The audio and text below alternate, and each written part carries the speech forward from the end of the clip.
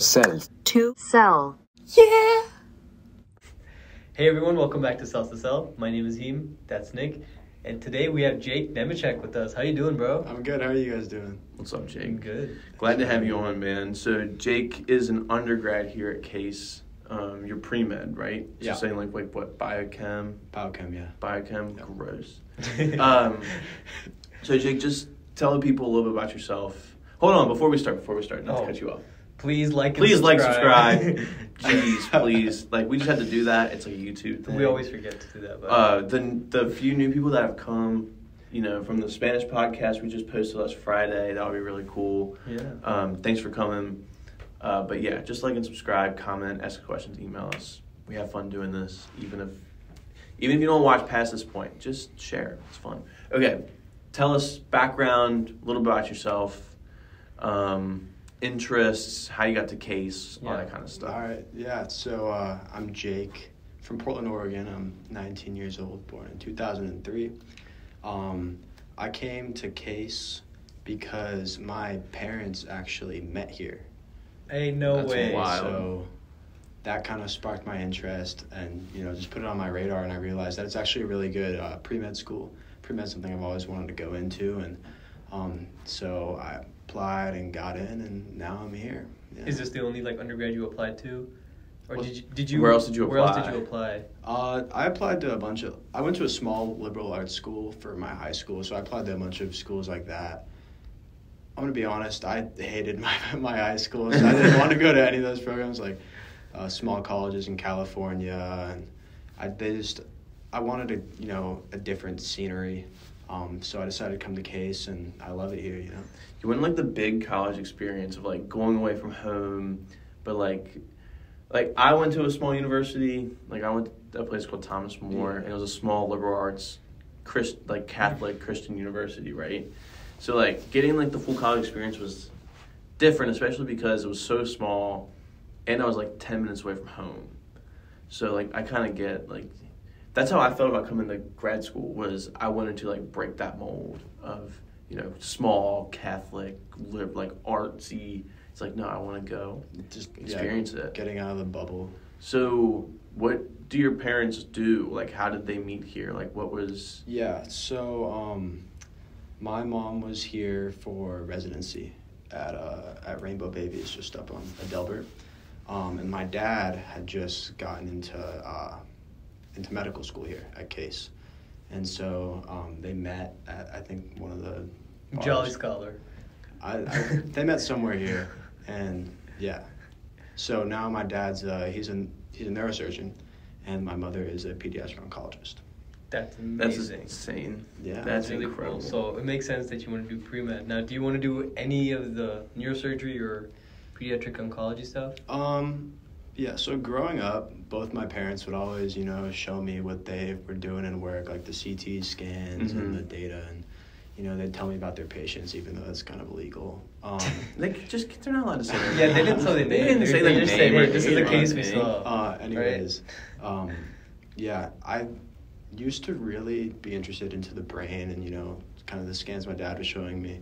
I thought it was pretty fascinating, but there was a slight turn of events my senior year of high school. I lost a close family friend of mine who was my mom's patient to acute lymphoblastic leukemia.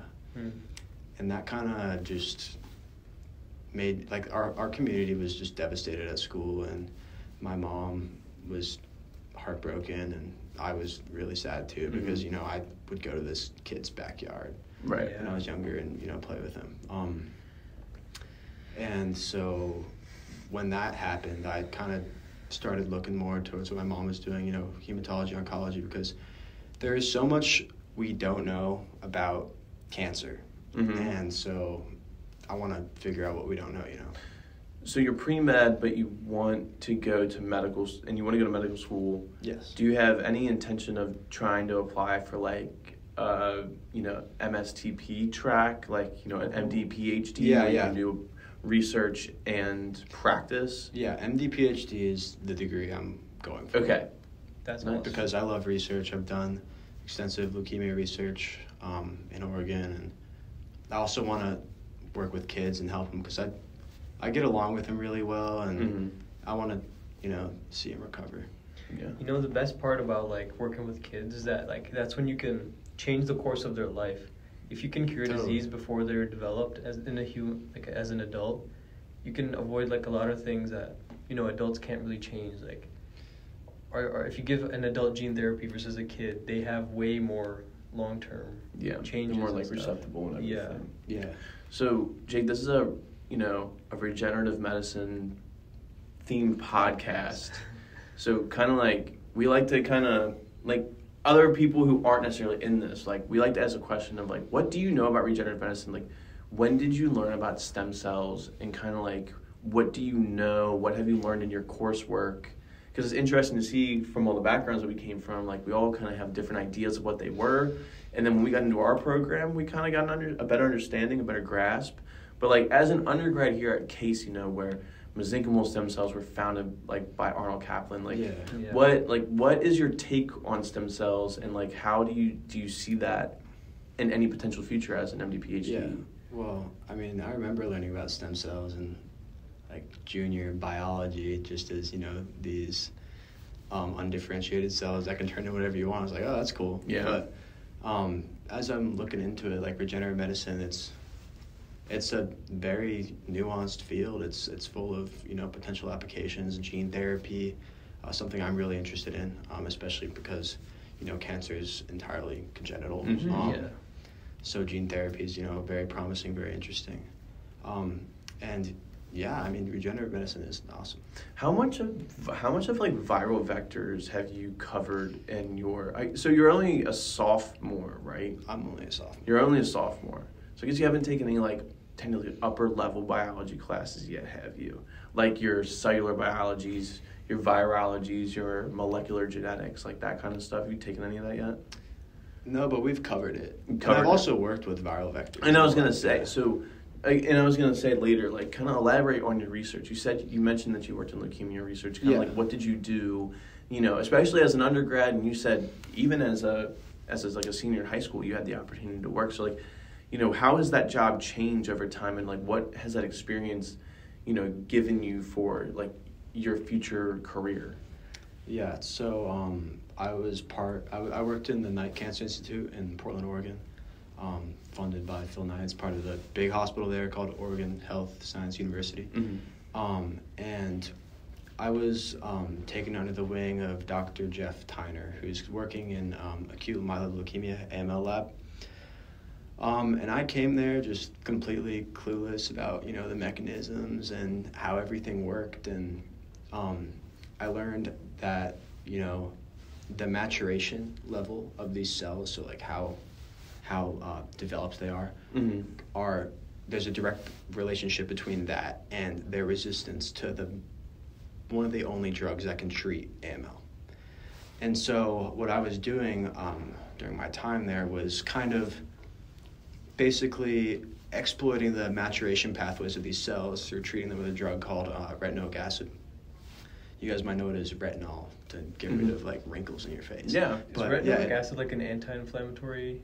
Like for the skin, it's like kinda. It's like an anti-aging. Yeah. It like tightens things up. Is like the point of it. I don't know how. I don't know the mechanism. I don't know how it works in the skin, but in these drugs. But in this drug, how? Yeah. In these leukemia cells, it binds to a receptor, which basically causes them to differentiate. And so I was seeing, which pathways are being upregulated by this drug Atra, mm-hmm. And just basically identifying them. And so I did identify like the proteins that are being upregulated and downregulated and whatnot. And so I'm going to come back this summer and try and find out the actual pathways that are modulating the expression levels of these proteins. Okay, I know we try to keep it not too scientific on here. And the goal is like if my mom, who has no idea what science I'm studying, is watching this, she can kind of understand. But I'm going to ask you a technical question.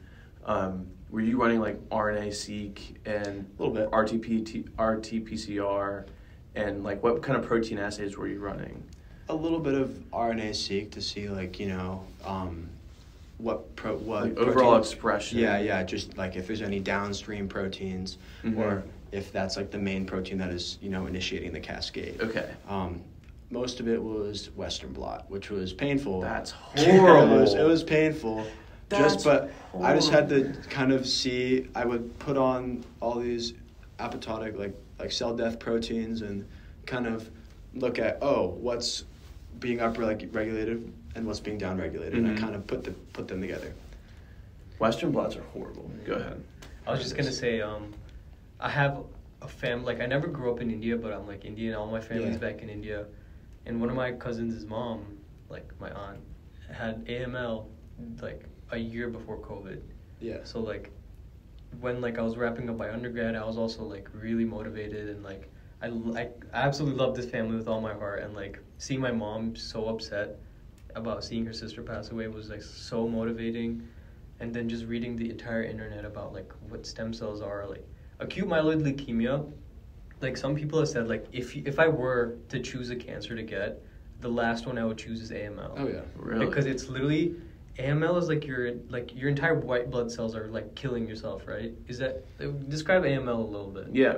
Yeah. So it's a cancer of the bone marrow, and all the cells bear these myelocytic markers, so the red blood cells.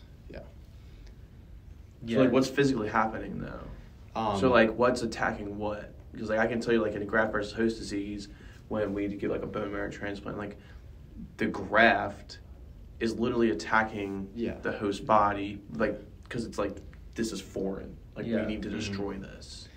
Yeah, so it's just all of these blood cells in your body, your bone marrow cells, are just being taken over by these cancerous cells, and you need blood to function, right? Right. So your organs are shutting down, and it's just it's a terrible, terrible disease. Is it mainly T cells, B cells, what kind of cell, or is it just all myeloid cells? Well, your bone marrow has the myeloid and the lymphoid lineage, you're destroying. You're just destroying everything. Everything. Literally, it's the worst cancer to have. Effectively. It's awful. So how do we turn that off? And that's what Jake's studying. That's what Jake's studying. That's awesome. Yeah. That's great. Are you familiar with the whole umbilical cord banking and all that stuff? No, I haven't looked at that yet. Well, that's one thing for blood cancers, which is a huge thing that we've learned about, because Cleveland Cord Blood is a company here that stores a bunch of umbilical cords, and it's just wild that sometimes if your leukemia has metastasized, then you need way 4 or 5 doses of this umbilical cord versus early detection and all those things. Mm-hmm. Yeah, it's just crazy though. A lot of the treatment is based in transplant, so bone marrow transplant. Yeah, and I've actually started an organization here called Be the Match that helps these people with blood cancers like AML find transplant donors. How many donors have you matched so far? So we. Or are you at that? Are you I was gonna say, or are you at the point where you can do that? We just started the organization. We had a drive about a month ago where we got 60 people on the registry. That's awesome. So yeah, that's awesome. Those people won't necessarily donate. I'm on the registry. I won't necessarily donate, but if they find a potential a match donor, or a match, they'll be sent in. So you guys don't necessarily blood draw people, but people who come in, you just sign up your name. Yeah, you just swab your cheek, and they take it into a lab and basically match up these immune markers to see if you can donate. Because if there's a mismatch, the transplant will just do so much damage. Absolutely. Oh, absolutely. Yeah. Well, that's really cool. It's really cool building up a really good resume.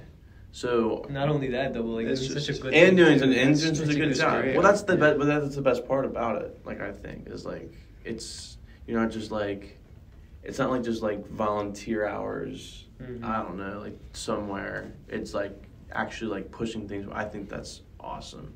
So do you plan on taking the MCAT next year as a junior, or are you going to take it as a senior and take a gap year? I'm going to take the MCAT my summer of junior year, I think. Okay.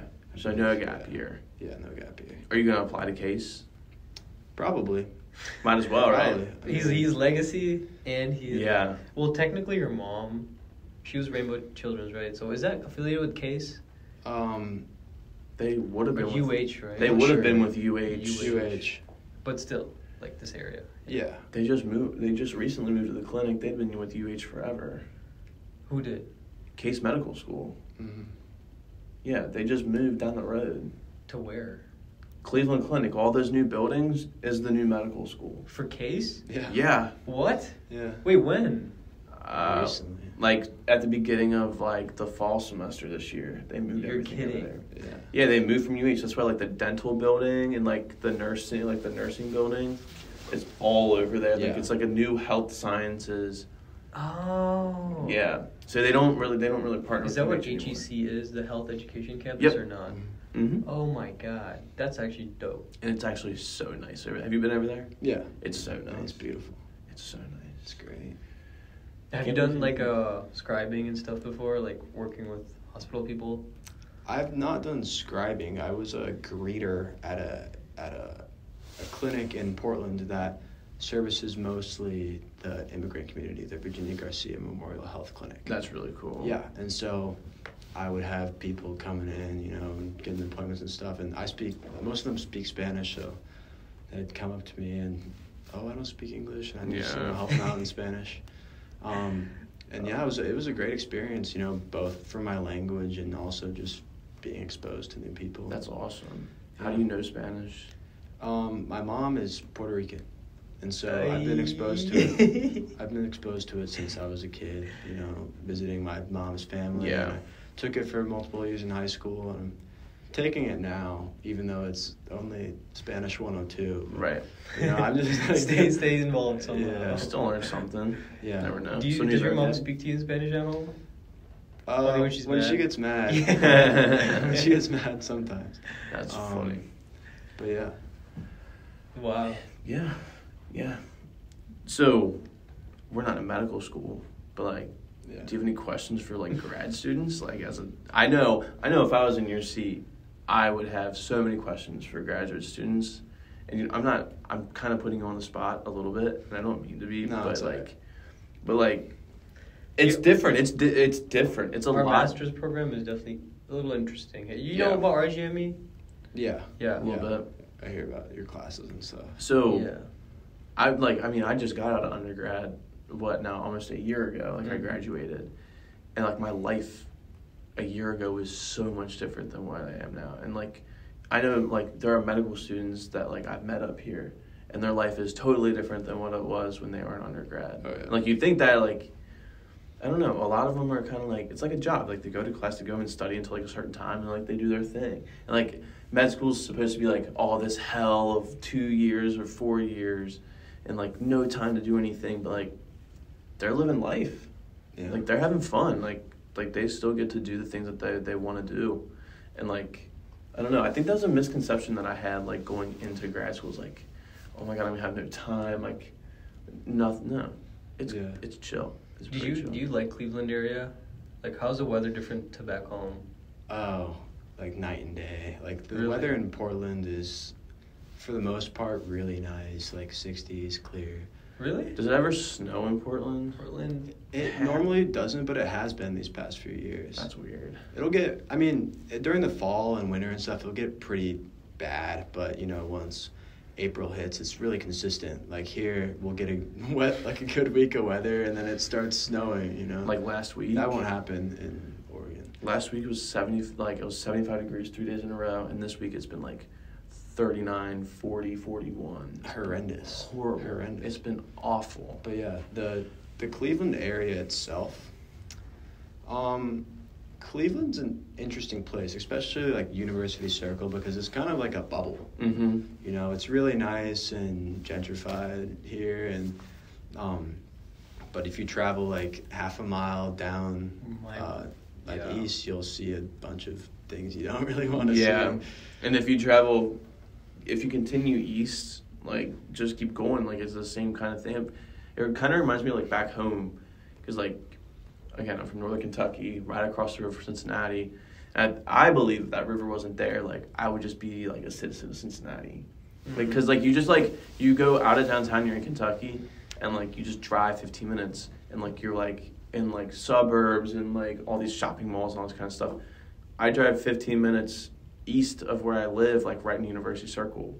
And it's like the same kind of vibe at home, just like a bunch of stuff. So other than the weather, I think Cleveland's pretty comparable to like where I live. It's just like my family's back there. That's the only reason. Yeah.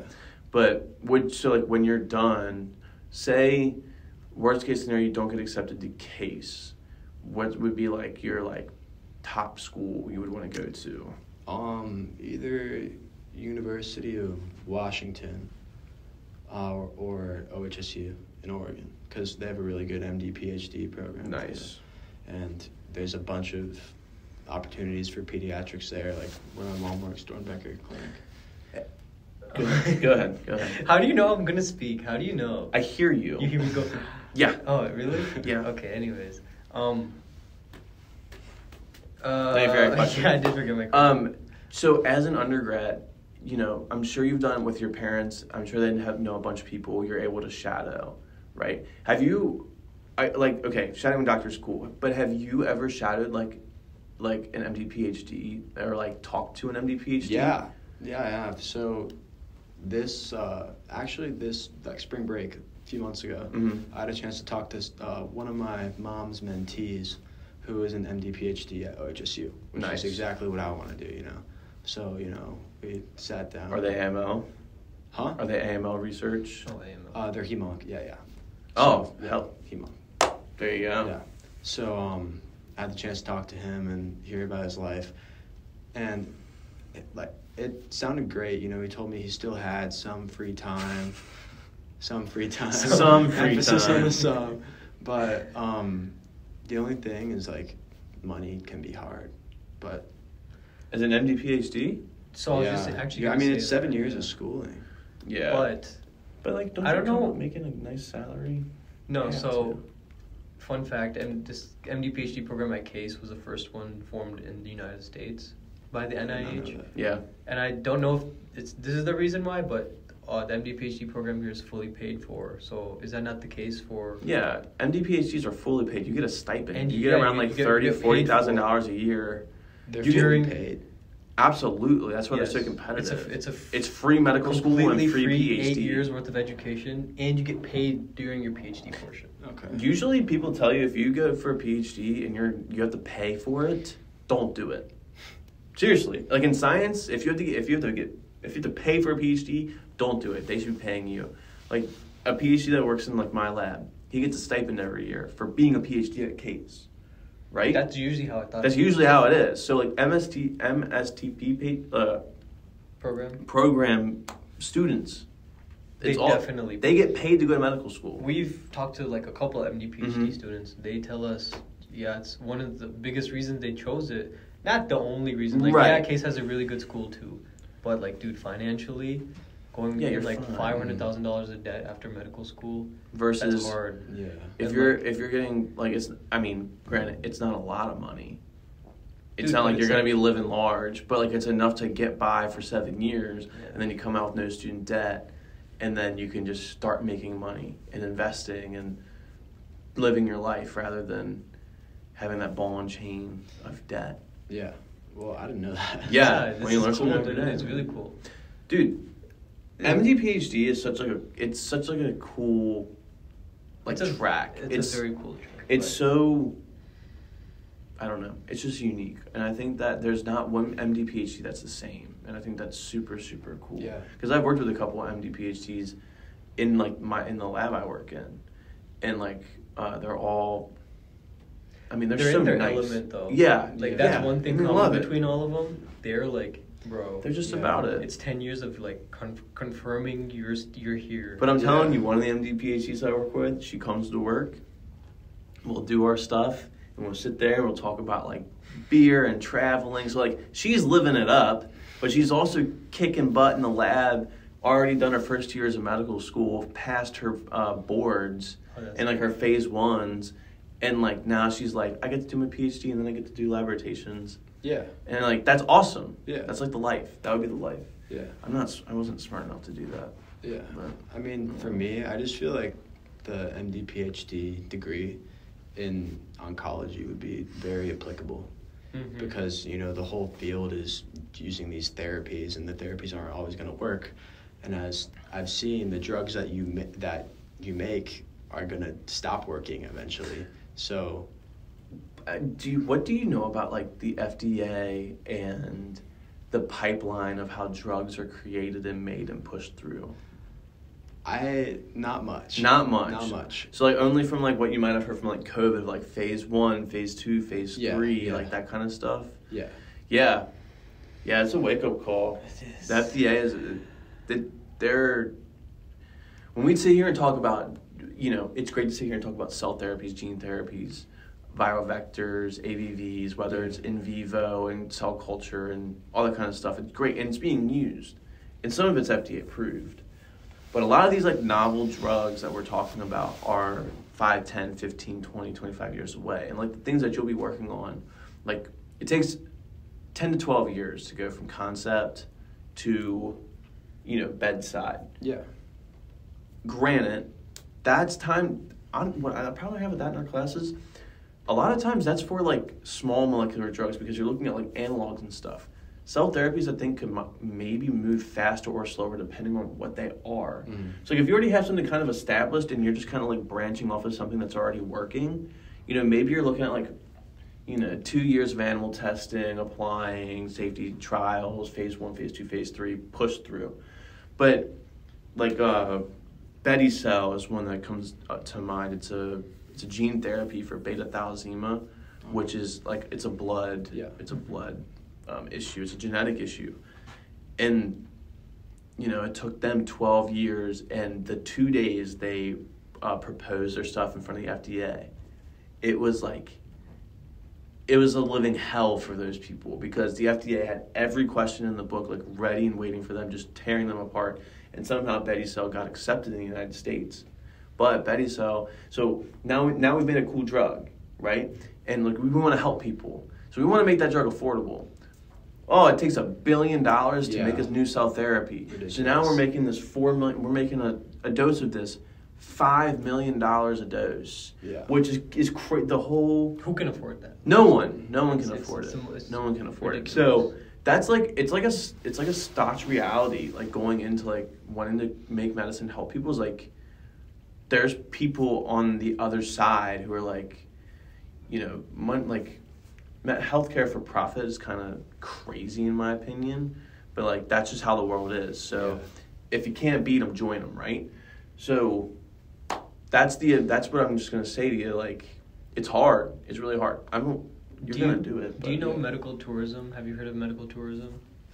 So like this issue of a $5 million dose in a country like India or China, they have not as rigorous of an ethical board where like here we do a lot of mouse testing first, all that stuff. But how translatable it is to humans is like always the hardest thing. Mm-hmm. Yeah. One of the professors here told me that like we've cured this cancer in mice 1,000 times, but as soon as we try it in humans, there's something that doesn't click, right?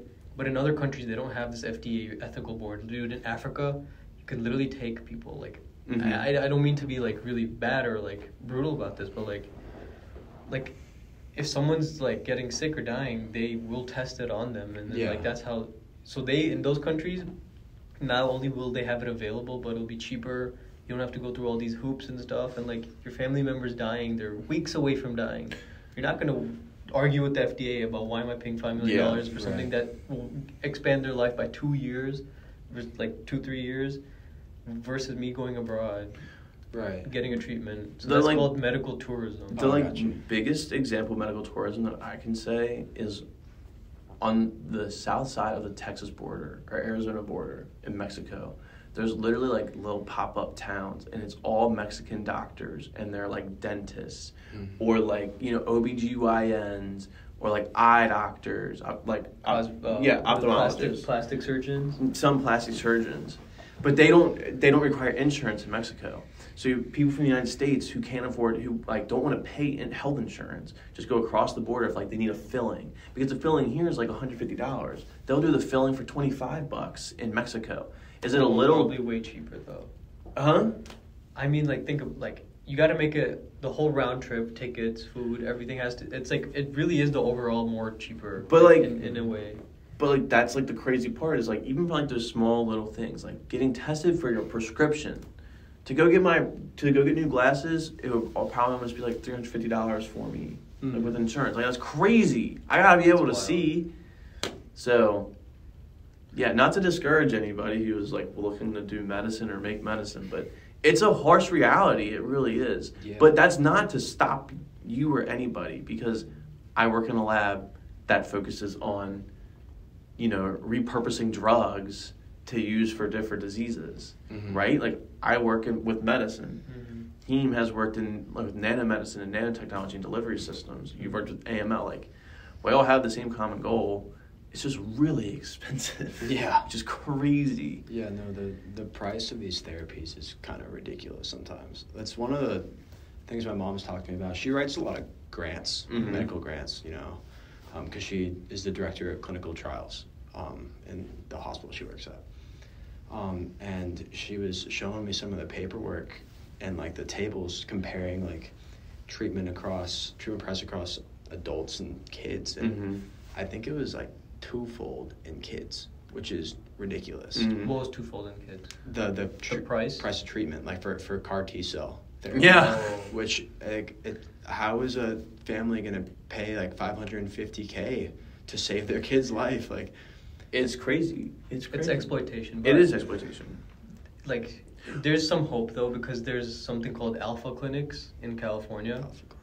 They were a thing pre-COVID, but, like, I think in 2019 or 18 or something, they got shut down. But they were basically the company that said, hey, look, we understand medical tourism exists. We don't want you to go out there, and we also need to test our drug. So if you come to our clinic, we'll give you unapproved treatments, but it'll be way cheaper. And these are stem cell stuff, these are gene therapy stuff, but it's kind of like that middle ground. Yeah. And actually recently, in, like, literally the past few months, they, like, reopened. So they're really trying to, like, start that up again. The other reason that, like, medicine and, like, cell therapies are so expensive is because people are going after, like, these, like, diseases that only have, like, hundreds, if not thousands of people. Like, we're not talking, like, for the masses, like, curing the flu or, like, making, like, a vaccine for, like, Hep E or whatever.